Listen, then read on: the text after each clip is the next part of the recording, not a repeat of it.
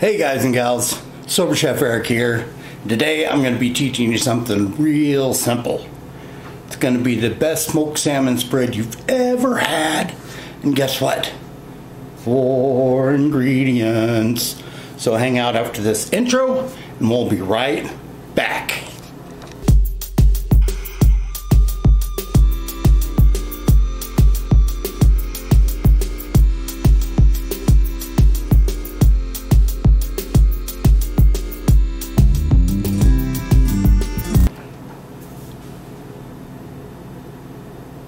Hey guys and gals, Sober Chef Eric here.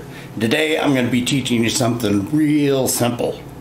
It's going to be the best smoked salmon spread you've ever had. And guess what? 4 ingredients. So hang out after this intro and we'll be right back. Alrighty guys and gals, thanks for hanging out. Alright, like I said, we're going to be making the easiest smoked salmon spread and the most tasty salmon spread you've ever had. Yep, that's right. 4 ingredients. 4 ingredients. Unless you don't like spicy, and then 3 ingredients. Yep. How simple is that? So we're going to start out. Now these are 4 ounce each of hot smoked salmon.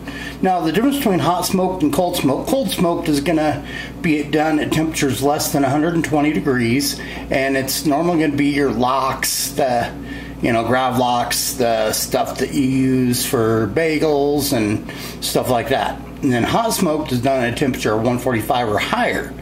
Now that's going to give it a firmer texture. And now for the different types.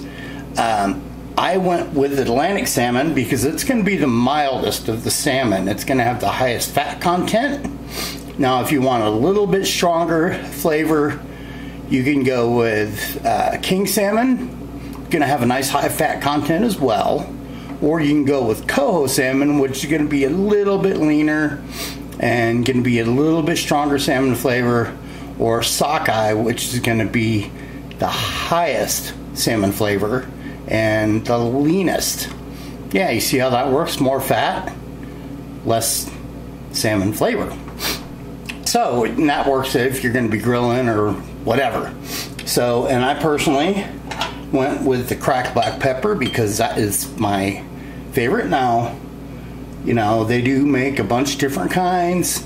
Like I say, these are 2 4-ounce portions and they were $5.49 each. So, pretty cost effective. Now, just a simple fork, big fork, not a little fork. Somebody's gonna make a fork you joke. Yeah, I know it. So, we're just gonna start by kind of breaking it up. Breaking it up. Breaking it up. Breaking it up. Breaking it up. Breaking it up. Breaking it up. Breaking it up. Breaking it up. Breaking it up. Now, next thing we're going to be adding is our mayonnaise. Now, what I've got right here, I've got 4 tablespoons. Some people would call that 1/4 of a cup. Ooh, learning lesson. Yeah, so I'm probably not going to use all this, and then when I get done in the recipe, it'll be down below. I'll tell you exactly how much I use, because you add a little bit at a time, just a little bit, because if you add too much, you can't take it out. Yeah, that's right, just like spices, little by little by little. You can't take it out once it's in. So, I'm going to start off with right about a tablespoon. And I can tell that's not going to be enough, so I'm going to go for about 2 tablespoons. And what I'm doing there is, you can call it dry measuring or whatever. Now, simple. Now, if this is too much labor for you, I guess you could use your hand mixer, or if you're super fancy, you could break out your KitchenAid stand mixer. But come on. Look, and when I get dirty, 1 bowl, 1 fork. Pretty simple. Now see how it's starting to smooth out? But it's still not quite, the culinary term would be tight, and I want it a little bit looser, which means it's a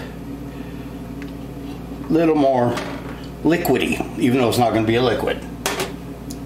So added about another tablespoon in there. Who knows, maybe 4 tablespoons would be right. Now you can go with as much or as little as you like, you know, it's kind of up to you. And that's one thing I hope you learn from my cooking, is tailor these to yourself, you know. Now I want to make it really easy for people to get with a cracker. So, yep, you got it. I'm going to use all 1/4 of a cup, 4 tablespoons, whatever you want to call it. It's not rocket surgery, that's for sure. Alright, so we're going to mix away, mix away. Now, it's already got enough salt, and obviously I got the cracked pepper, so I don't think it's going to need any additional salt or pepper. You know, but if you taste it and you want a little saltier, hey, you know, it's your party. Next, what I got 1 bunch of green onions, and what I did is, you can see, I sliced it, and they call that on the bias, or on the angle. And if you notice, I didn't get into the white part too much, or at all really, because that gets a little peppier, a little more peppery, and that's 1 bunch. And I'm not going to use all of it, because look how much that is and how much that is. Yeah, not going to work. So, ooh, I love the smell of that. Here, smell. Oh yeah, that's what I thought. So I'm going to use about half of this, which is going to be about 1/3 of a stalk of the green onion. We're going to mix it up. Mix it up. You see how it's getting really, it's not quite a pate, but you know, all those fibers have been broken down.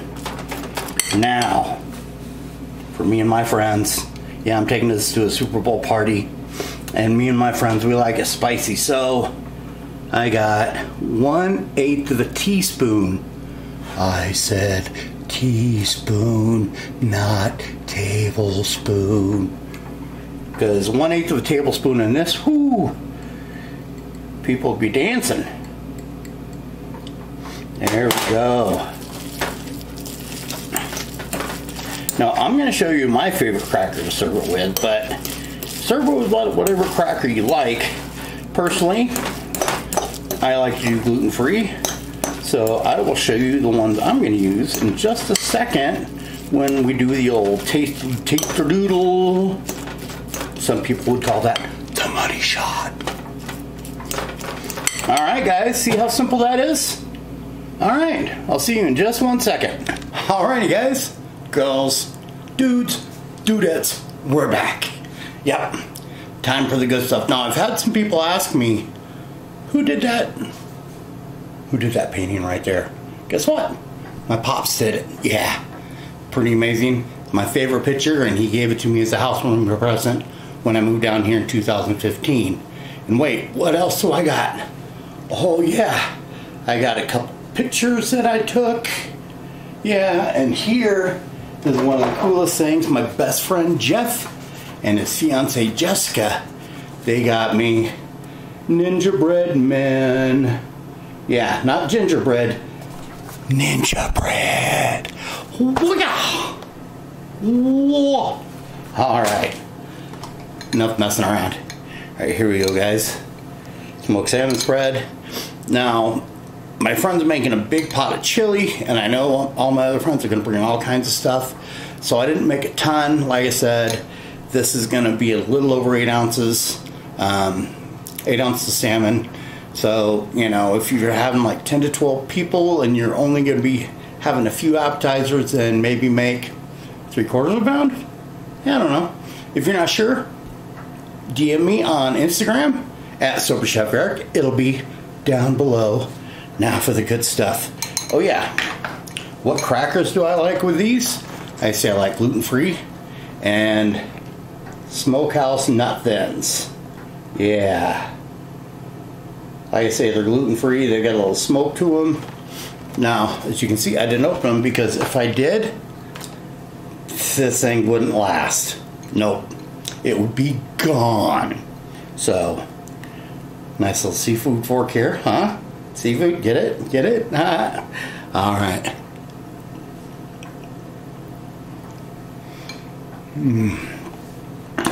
Like I said, best smoked salmon spread ever. All right, guys. Thanks for hanging out. Hopefully you make it. Hopefully you enjoy it. And like I always say, remember, life's too short to eat bad food.